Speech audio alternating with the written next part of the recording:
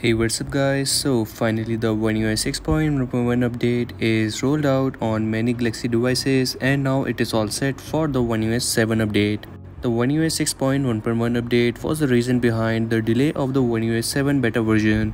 But now as the One UI 6.1.1 update is rolled out, so the One UI 7 beta version will be released very soon. And after that we will get to see the One UI 7 official update. This One UI 7 update will come along with the Android 15 update, and today in this video we will talk about the devices which will get this update.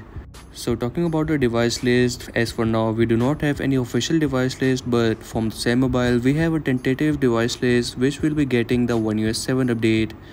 And this device list includes the S series till the S21 Ultra, and it also includes some A series such as A73 and all the models till the A53, A33 and A23.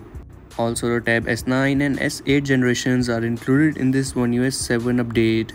And there are some other devices of the Galaxy F and M series included in this device list which will be getting this update. And if we talk about the features that are coming with this update, so this update includes many new features, but we will get to know the features of the Galaxy AI once the beta version is released. And soon in this month we hope that we will get to see the beta version, and after that we will get to see that what new features are expected with this update.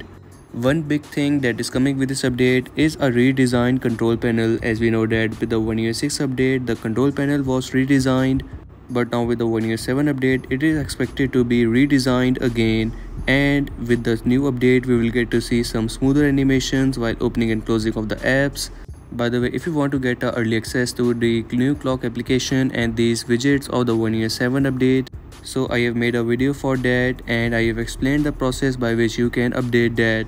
So do check that out by visiting the link in the description.